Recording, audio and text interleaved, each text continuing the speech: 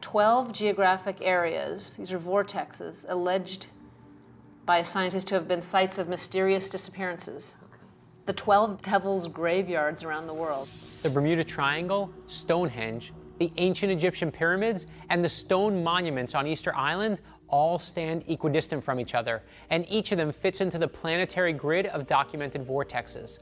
All of these alleged devil's graveyards have been associated with unexplained phenomena dating back thousands of years. Is Alaska one of them? Oh, it is. Holy cow.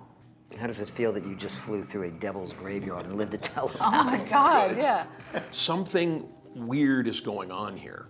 I would like to talk to a vortex expert, someone who really understands what a vortex is in the way that these guys are describing it.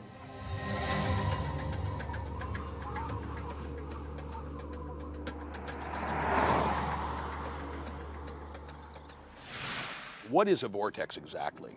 In general, a vortex is a spinning energy, like a hurricane.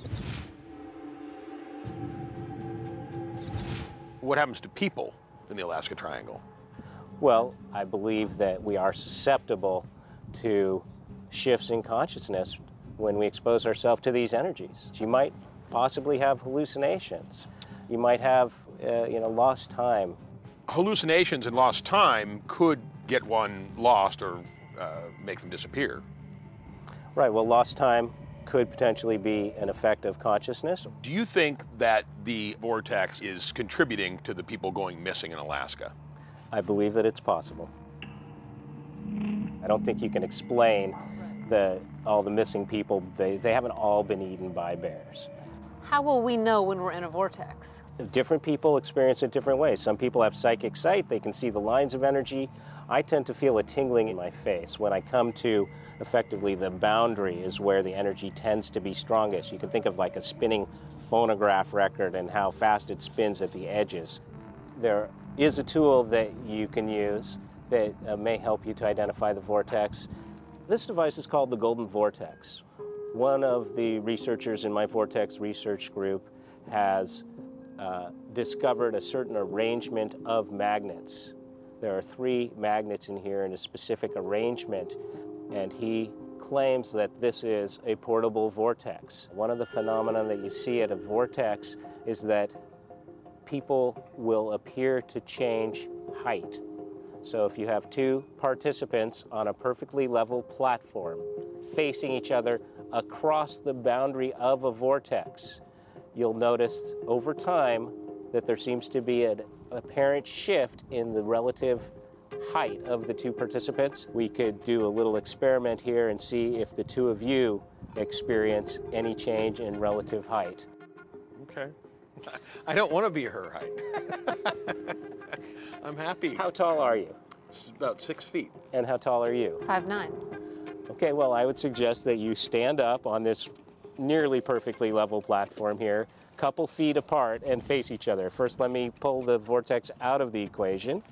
Okay. And we'll just, we'll do the vortex salute, which is you kind of put your hand here at your eye level, and you look as straight across as you can, and you notice, okay, I'm looking at the bridge of the person's nose. Notice that place where you're looking at each other. And now I'm going to put this vortex device in between the 2 of you here, and we'll see.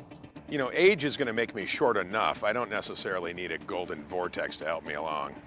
Are you noticing any difference? You look taller. You gonna do it? You look taller to me. Yes. Are you serious? I've grown. Yes. I thought I was gonna get your height, but No, I looked across and I was like, actually, before I was there, that's true. I feel shorter than you, way shorter than normal.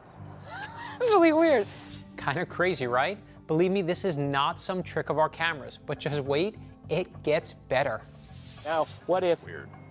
Look at where the other person's standing and change places. Switch with each Switch other? places around the golden vortex.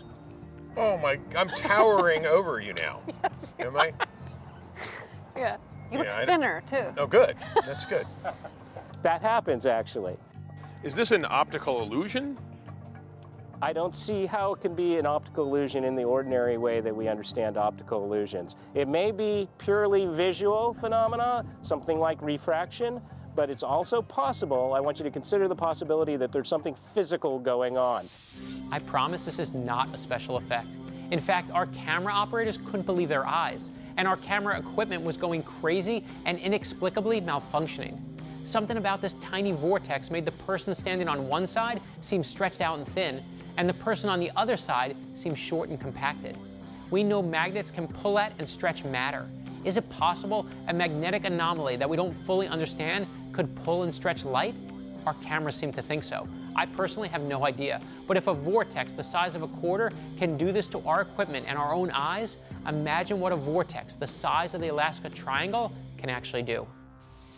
In Alaska, there's every characteristic that we would expect to find for vortexes. We find volcanoes, we find mountain peaks, we find glaciers, we find ore and mineral deposits, disappearances, extreme weather. We have the atmospheric electricity and the electrical currents in the earth. We find reports of cryptozoologic creatures. So there are any number of solid scientific reasons to expect that we're going to find some anomalous phenomena there. Cryptozoological creatures are animals whose existence has not yet been documented. This is not something we're telling you to believe. This is one culture's theory. So Scott is talking to someone whose ancient Alaskan ancestors have a cryptozoological explanation for the thousands of people who have vanished here over the centuries.